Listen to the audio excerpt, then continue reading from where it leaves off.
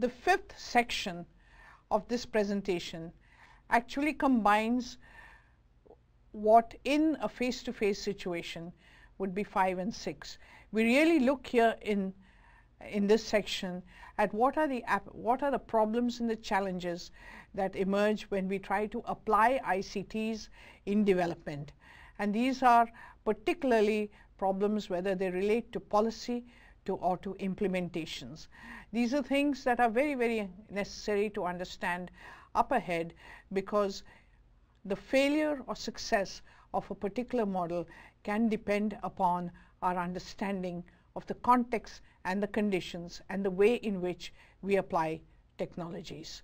So while you may wish to look at this as in a face-to-face setting of 2 sessions, essentially I'm trying to link both the problems and the policies, the problems and the issues which the implementation challenges, so that you can see a whole pattern that emerges together.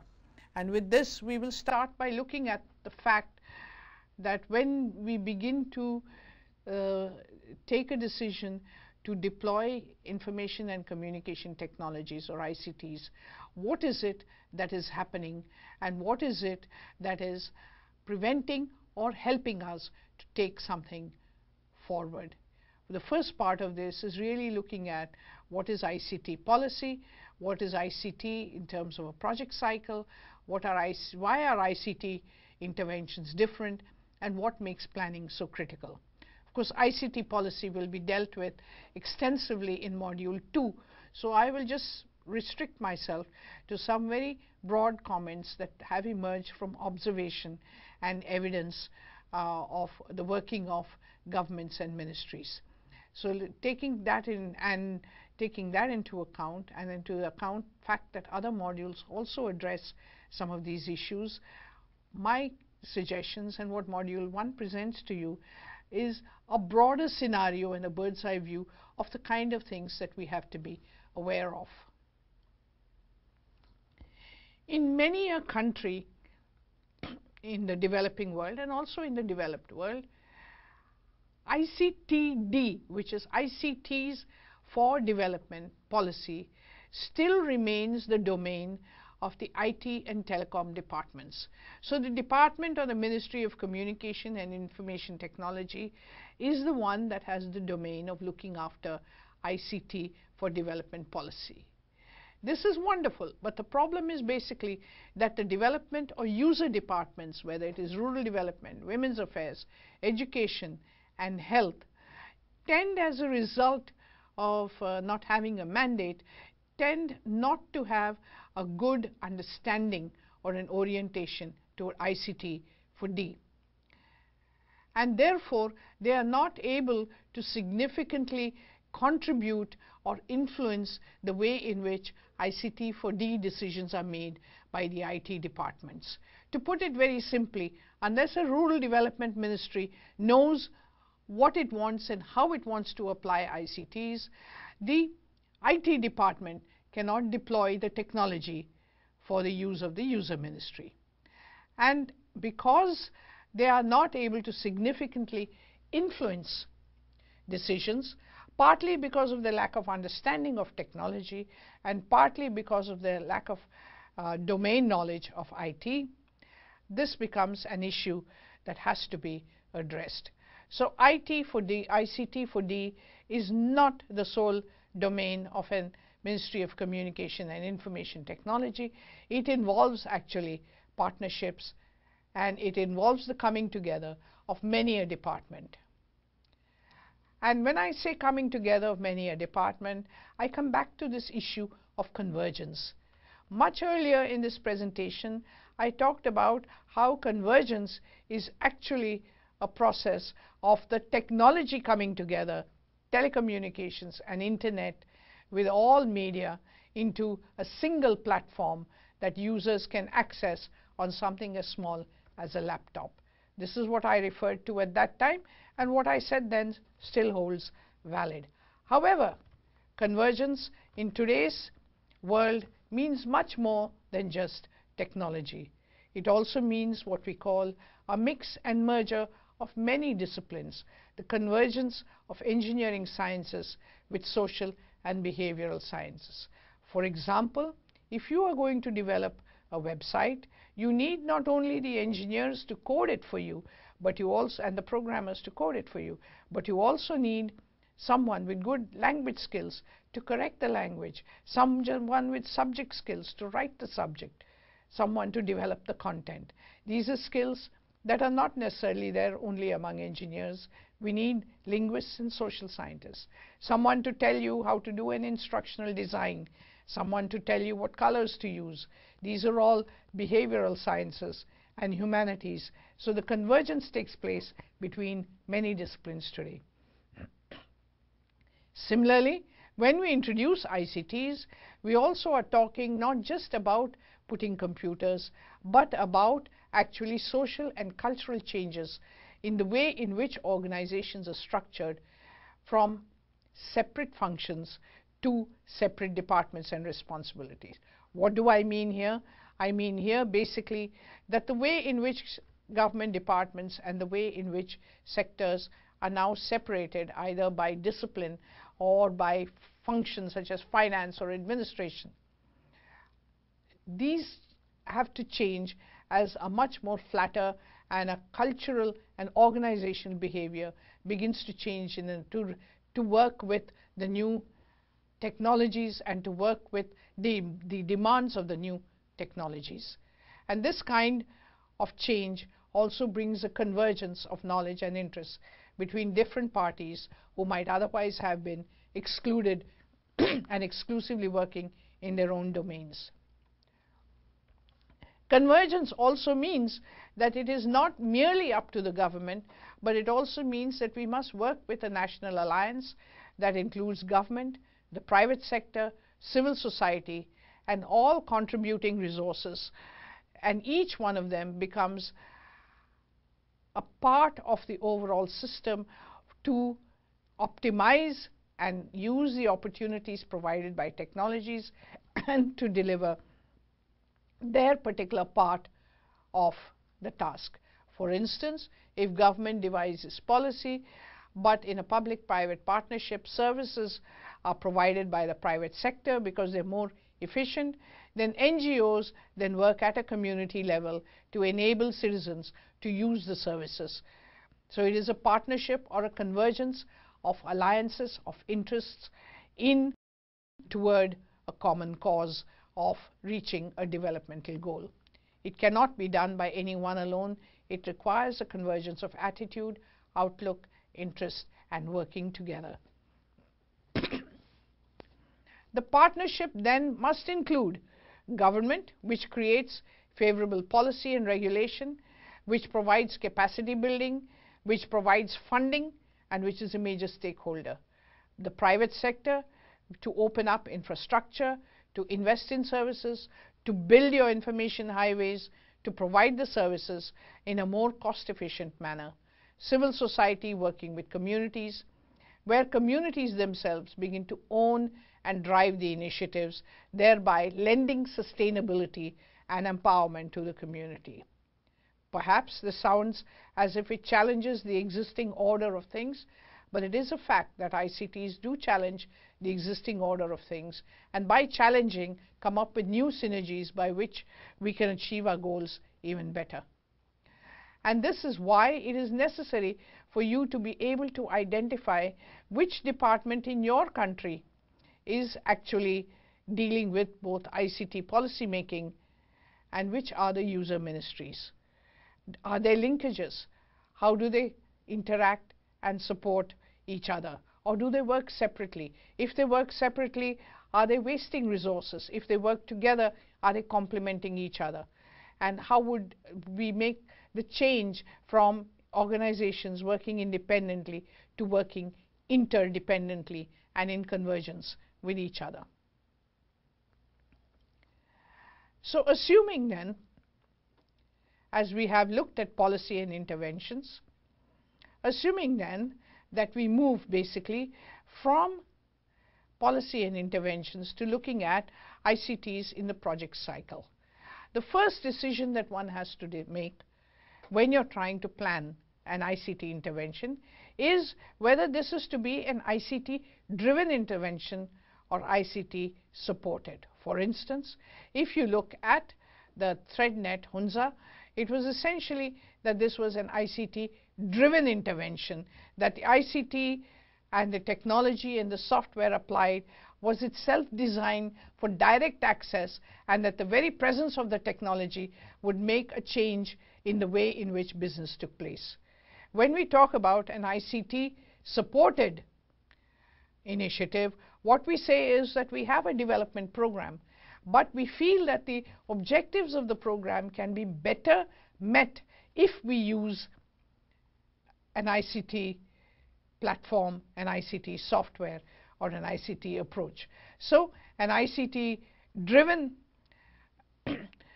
initiative assumes that timely and relevant information through ICT will by itself produce change and improve growth.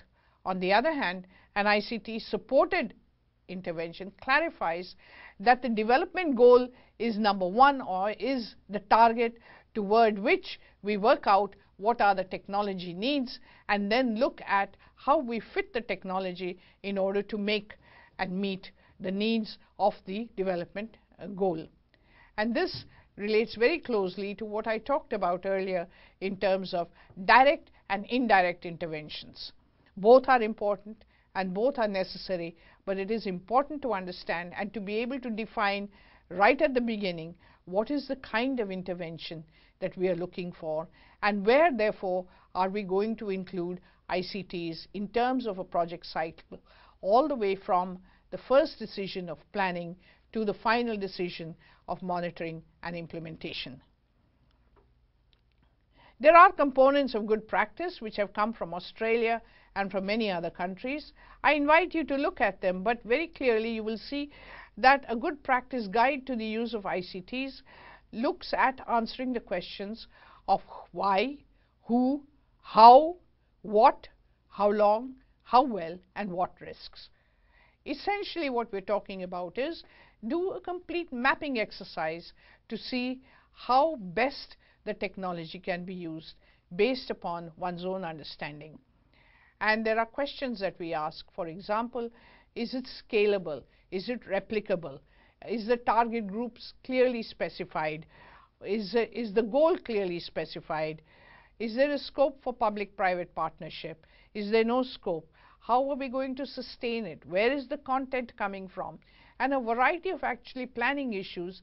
So if you spend more time in planning in an ICT intervention and in making sure that these questions are addressed up front, the likelihood of success of a project is much, much higher. Okay. When you make these choices, it is also important to try to understand that it is not just supply driven or something that we think is the most recent, that we do begin to have to look at whether the technology is easily available, whether the physical conditions appropriate to technology choices exist. For example, what is the point of putting a common service center if there is no electricity in the village? If there is no electricity, do we look for a solar hybrid power station? Do we look for generators? Do we look for UPS and battery backups?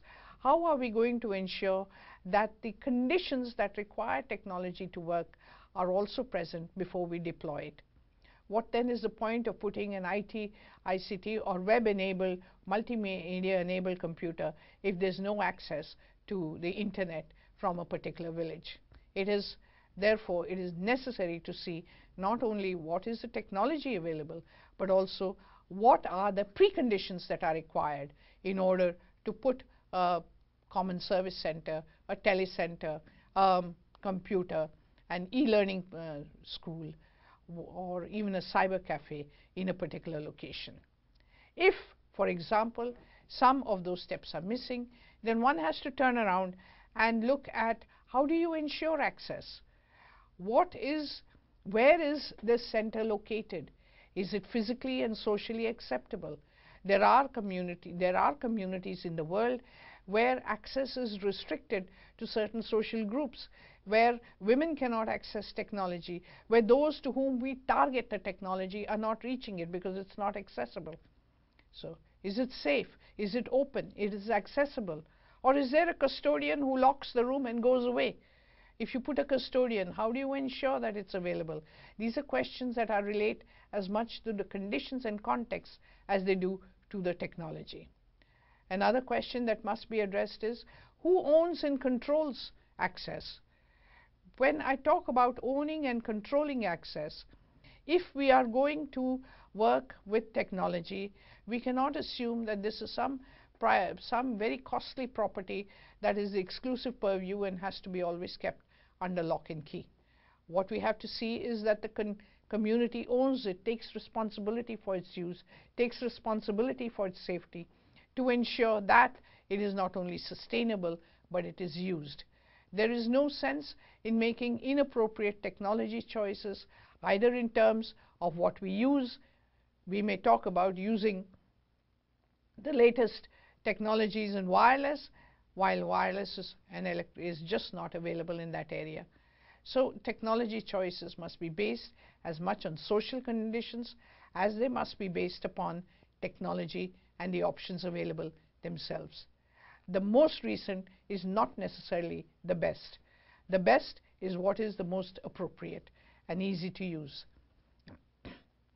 We also have to look at what are the costs in terms of the technology being deployed and in terms of funding and effort for the agency and for the user. We are beginning to find that there are newer technologies coming, and this will always happen. So it is not just the mere question of newness, but is a question of trying to decide what are the opportunity costs, what are the costs of putting the technology in or of achieving the same goal in a different way. You may think now that I am not proposing that we use technology. On the other hand, I'm saying that these are tools, but these are tools that are, when used wisely, are beneficial. But there is no sense in wasting hard-earned money for something when it is cheaper to do the same thing in a different way. Similarly, we have to, when we choose our technology, how easy is it to use or how difficult is it? Is it already readily available, or is it something that is coming in the future 2 years from now? Is it interactive, and how do you build it in? How do you facilitate users to use it? How do you bring people to, how do you allow instances of people using it? And there are many experiences where when technology has been handed over to people with very simple ways, we find that interactivity is increased, and that need not necessarily be complex or easy. It can be done in many different ways. So the choices that we make are based upon costs, are based upon access, are based upon what is appropriate, and are based upon what is meaningful. We also have to wonder in developing countries, is it portable? Is it movable? Can it be used anytime, or is it fixed in time and space? What kind of, what are we using? Is it a laptop I can move anywhere? Is it a simple USB drive wireless internet that I can access under a tree? Is this what is going to provide benefit to the villagers? Or do I have to install a very costly system in a room that is locked? How easy is it to install? How easy is it to maintain, connect, correct, modify, and update? When we put in new technologies and we do not put in maintenance systems, what happens is that the village has a technology which fails and therefore is not used because there is nobody in the village able to repair it, and for someone to come from the city takes time. Whose responsibility is it to maintain it, to upgrade it? So when you put in technology, also make sure that we have to look at what are the best ways of maintaining, of connecting, of correcting, of modifying and updating it. It is not a question of just putting a computer or an internet access. It is of all the subsequent work that has to go into determining the technology choice. Even if we were to put technology, even if we were to put computers and the internet and the web and mobile phones into far off locations. If we do not look at audience choices and at content choices, we will still have lost the plot. For instance, we need to understand who the users are, what are their needs, what is their profile, what is their learning, what is their style, and who is it suited for. Content that is often developed in cities is not suited for rural audiences because the contexts are different. So how do we create content and how do we develop it? And who does this in such a way that there are no social, cultural, economic, religious, linguistic, or gender biases? Does the content address these? So if you were to design a website, but there is no repository of information, what is the point of developing a website? What is the point of putting in technology in a village if through that they cannot access government services? Because the government services are not yet on the web. The government services in terms of documents, files, etc., are actually the content. And this is how in ICT technology we talk about it. There is hardware and there is content, and the content has to be realistic in terms of community experiences.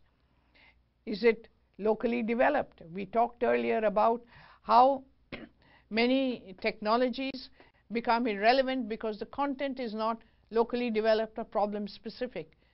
So we have to look at content in terms of, is it locally developed or is it developed in some far off country, modified, adapted and put here so it doesn't make any sense. So one begins to look at these issues, and some of these issues are harder to answer and harder to plan for than just putting a computer with an internet access in a village. We begin to look at how content is organized, how we're meeting information needs. Has the technology been modified to make it easier for the users? For example, if you're talking about illiterate communities, perhaps you should put a touch screen monitor where they can touch and get the information because they do not know how to read the keyboard. There are different ways of doing this. So the technologies do exist for making things easier to use in terms of hearing and understanding. If you find that a voice activated system is better, then you might want to go for that because that is going to be something that overcomes a literacy barrier. So your content and technology choices are completely interlinked. And when you begin to look at them, you cannot look in a project cycle of how you do different things. One has an intrinsic link with the other.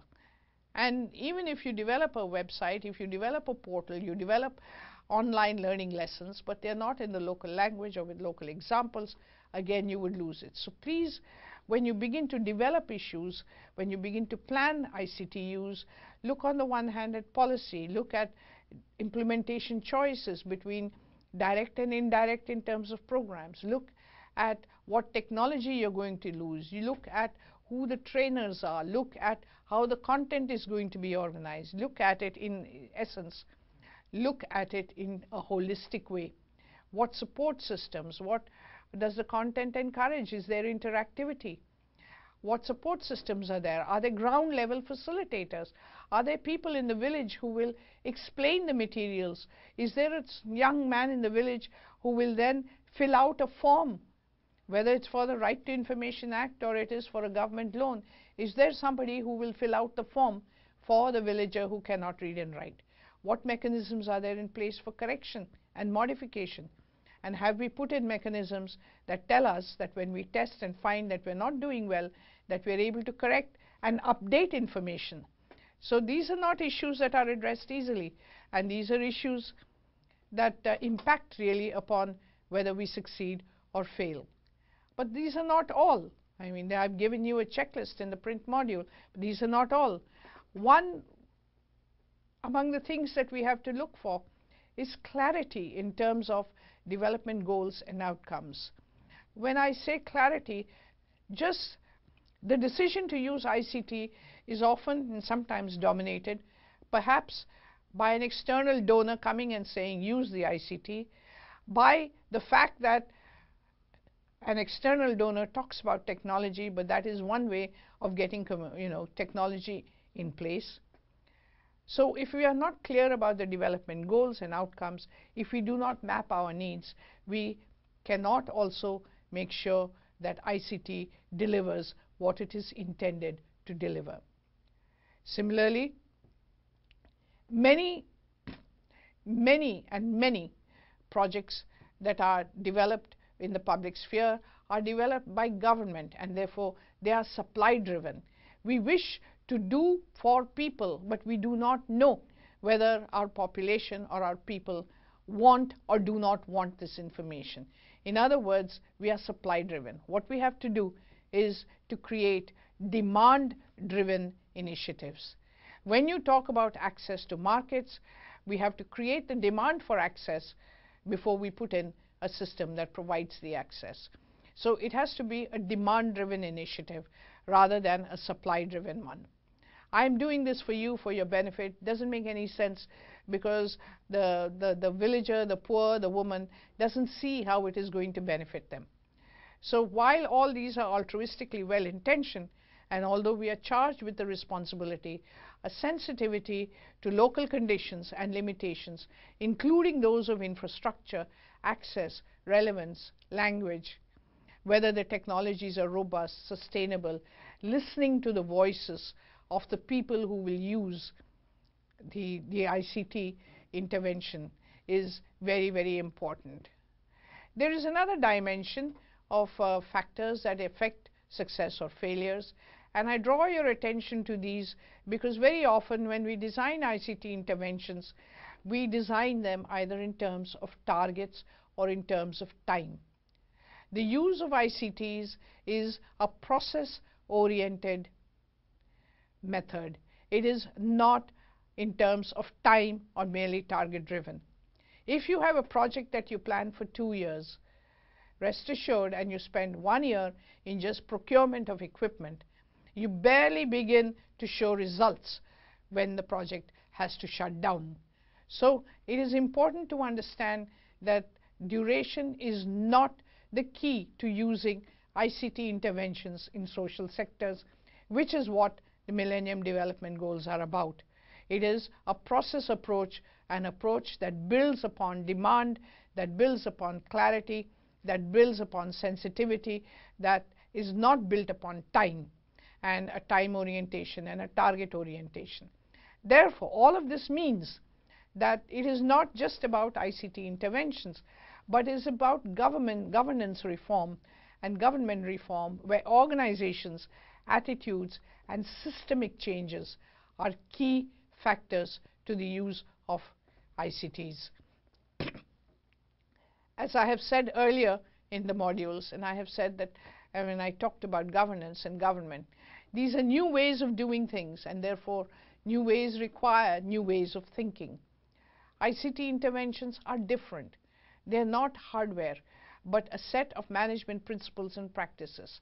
For instance, there was a time in which you wrote letters. There is a time today in which you write emails. The way in which you do it is essentially different, and the way in which you communicate is different. So it is not mere presence of computers, but it's a set of the way in which we manage our projects and we practice that has to change, and that is what is different.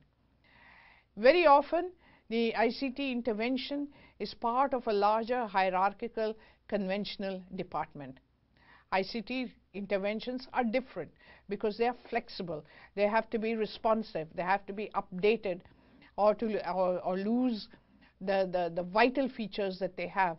So very often, the way in which we cannot just set up an IT department in a conventional ministry and leave it alone. We have to begin to look at embedding a particular flexibility, a particular way of functioning into every department, because ICT interventions, direct or indirect or supportive, are by nature, by the very nature of the technology, different from conventional ways of doing things.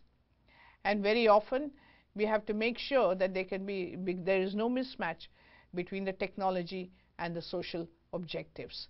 In other words, when we talk about flexibility, when we talk about how we do things, when we have to understand that the technology and the social objective must go hand in hand, and not separate. There is always a danger and a risk of investing in hardware as opposed to investing in human resources. Hardware changes, hardware changes, hardware gets updated.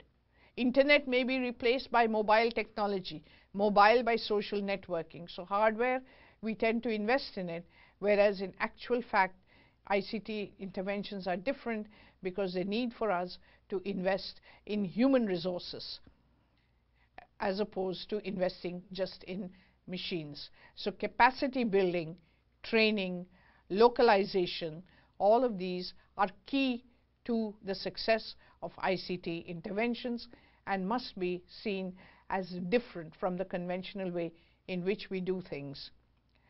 There are also challenges that we face when we look at ICT interventions.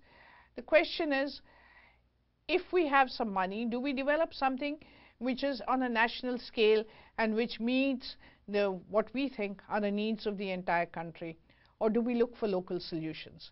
The challenge is simply this, that when you go for an economy of scale, you may optimize costs and you may reduce costs, but you do not address local solutions. You do not address local problems. You do not bring about change necessarily at the local level. On the other hand, if you take a local problem, a local solution, and a local technology, and it works, what works in one part of the country may not work in another. And therefore, when it works in one part of a country and it doesn't work in another, it's not the technology at fault. It is that the way in which we have designed the intervention says that we cannot replicate automatically. What we can replicate are the principles of good practice. But there's nothing that says that if you go for a very high level, a huge investment intervention, that will succeed, whereas the local one will fail, and a local one may succeed while the national one may fail. So all of these are the balances, and all of these are decisions that each and every one of us has at some point or the other to take. It is necessary that we recognize that we have to take these decisions, and we try to devise programs to meet the requirements of ICTs, which are very different from the requirements of a conventional extension program or a health program. To sum up, essentially, what we have been looking at are really new systems of planning, of management, and of project implementation. What we're talking about in this section of the module is really that it is not merely technology, but new ways of doing things, out-of-the-box ways that are really going to yield results. We also have been talking about how it is necessary for all stakeholders to come together, and that there is active participation between different sectors of the society: government, private sector, NGOs, community, individuals, groups, academicians, other kinds of stakeholders, if it's schools, parents, students, teachers, everyone coming together. It is also necessary that we understand not only just the potentials of ICTs, but also their limitations. The limitations are more important to understand, and at the same time we have to understand that there is a convergence of regulation and legal frameworks, there's a convergence of technology, there's a convergence of discipline, there's a convergence of stakeholders, and there is a convergence of community. And in the final analysis, technology is not about machines, it's about people-centric approaches. It is about scaling up principles of good practice, and it is about changing organizational structures and attitudes, which again are critical to our being able to meet our development goals. So as we come to the end of Module 1, we have crossed a very large landscape, and we have looked in a bird's eye view at many aspects of the use of ICTs. We have tried to link, for instance, the use of ICTs to the Millennium Development Goals. We have then looked at some examples of the Millennium Development Goals and of ICTs being used to address specific goals. We have also looked in the last section of this presentation, at what are the factors that help or hinder the success of an ICT project. I leave you with some thoughts. I leave you with a thought that you must explore on your own, because what I have presented to you is but an introduction. You must explore on your own. You must look for examples all over. Possibly there is something right in your own neighborhood or community which then could be used for you to build upon. Explore, use this as an opportunity, a window that opens actually your thoughts, that opens your ways of looking, and let us see if it is possible for us to learn from this module and from the subsequent ones to see whether we can apply ICTs for achieving the Millennium Development Goals. Because I can assure you from my experience that without applying ICTs, we are not likely to achieve the goals as quickly as we would like to do so. So in bringing this session to an end, I invite you actually to explore and reflect on what is presented here and also on the modules to follow.